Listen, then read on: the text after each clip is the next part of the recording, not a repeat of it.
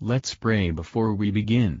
Lord, please let us understand your word and put it in our hearts. May it shape our lives to be more like your Son. In Jesus' name we ask, Amen. Chapter 26. But Job answered and said, How hast thou helped him that is without power? How savest thou the arm that hath no strength? How hast thou counselled him that hath no wisdom? And how hast thou plentifully declared the thing as it is? To whom hast thou uttered words, and whose spirit came from thee? Dead things are formed from under the waters, and the inhabitants thereof.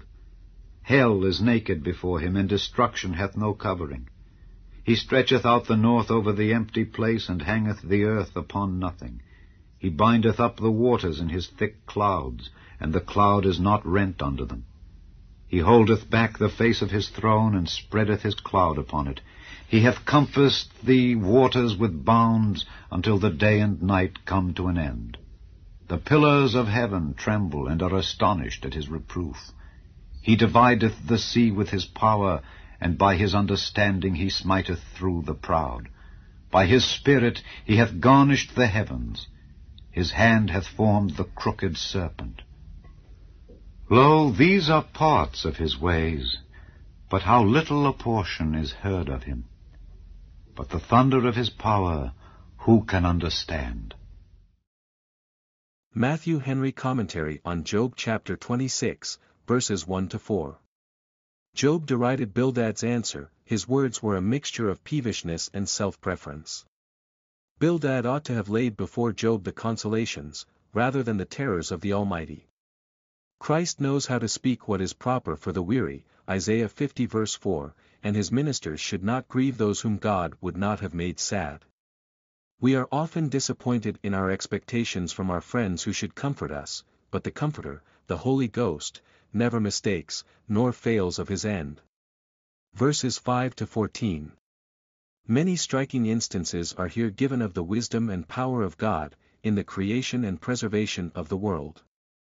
If we look about us, to the earth and waters here below, we see his almighty power. If we consider hell beneath, though out of our sight, yet we may conceive the discoveries of God's power there.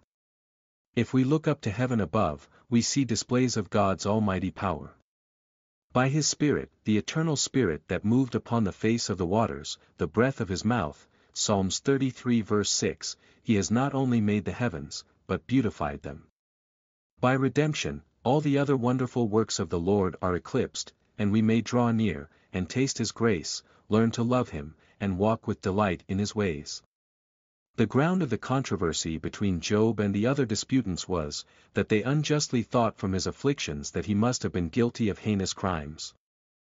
They appear not to have duly considered the evil and just desert of original sin, nor did they take into account the gracious designs of God in purifying his people. Job also darkened counsel by words without knowledge. But his views were more distinct. He does not appear to have alleged his personal righteousness as the ground of his hope towards God. Yet what he admitted in a general view of his case, he in effect denied, while he complained of his sufferings as unmerited and severe, that very complaint proving the necessity for their being sent, in order to his being further humbled in the sight of God. Thank you for listening. If you want to know more about Jesus and what the gospel means to you, then hit the video shown on the left of the screen and please don't forget to subscribe. May the Lord Jesus Christ bless your day.